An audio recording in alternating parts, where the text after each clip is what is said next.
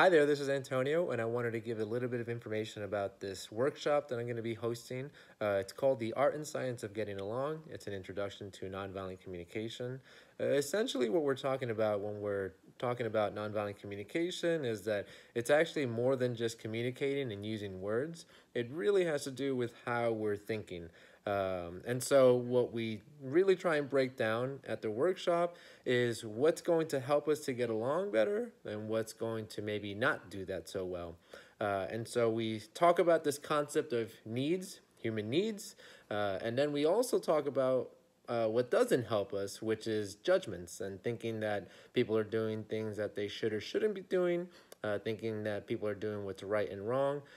Things like that might not support us. And so the idea really behind nonviolent communication is taking those judgments and being able to extract the needs from there, because that's what's going to help us to get along a little bit better. So I hope you can make it, and I hope that this was helpful.